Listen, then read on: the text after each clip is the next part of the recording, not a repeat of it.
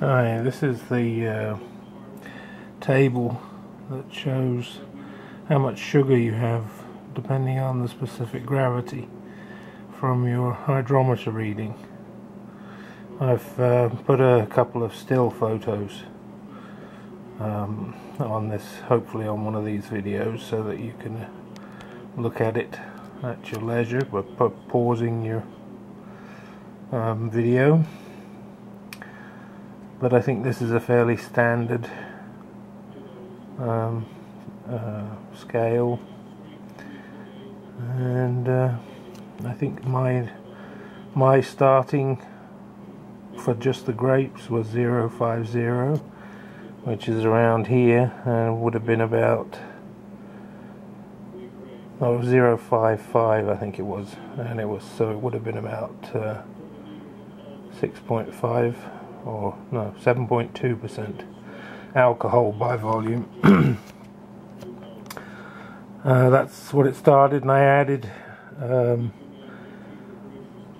I needed to take the difference between the 1055 from 1099, which is the 1090 is the starting for wine. So either side of that by a couple of degrees is fine, or even higher, I guess. So you have to make up the difference in sugar by deducting one from the other to give you how much sugar you need. So I think I needed about 3 pounds of sugar to make up the difference between 7.2% and 12%, and this is per gallon. So I had, it was about 15 ounces, I think, was 15 ounces per gallon of sugar. So you had times that by 3 because I had 3 gallons, so I just said a pound. 16 ounces is the pound, so I said 3 pounds of sugar. So my final, after a week,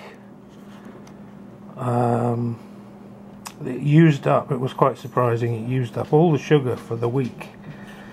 6 days or 7 days, I left it an extra day, and my hydrometer reading, specific gravity, on the 7th day was at 0.10, right at the bottom of the chart, so it used all of that sugar. So I had two, that was my reading, 1010 rather, and that is only 2 ounces of sugar per gallon, so 6 ounces of sugar. So when I put it in the carboy, or before I put it in the carboy, I had to add the difference between that 2 ounce and the 2.8, 2 pounds 8 ounces per gallon. So that should have been about 7 or 8 pounds of sugar. But you have to add water, you have to heat water to melt your sugar, to incorporate it, and every time you add water you're also weakening your solution. So I ended up with probably another 2 gallons of extra fluid in amongst my grapes, mostly sugared water. So that was a surprise. So to get it before I could get it to the 1090, I had to actually add 12 pounds of sugar, and you do that slowly. And the surprise to that also is that once you boil water and add sugar to it, get it all dissolved, it takes forever to cool down. So you have to put it, what I was doing was putting it in the fridge to cool it down, because you don't want to mix, you want it at room temperature when you mix it back to your grape juice. So that was a surprise for me, but anyway.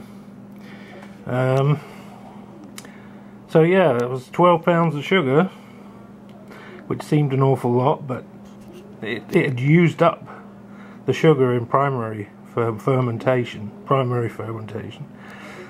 Pretty much all of it. So anyway, so you have to bring it back up to the 12%, and 12% is important because that makes the wine keep better. If you have it too weak, it won't keep very long. The more alcohol you have in your wine, the longer it will store for, and the better it will be, taste-wise.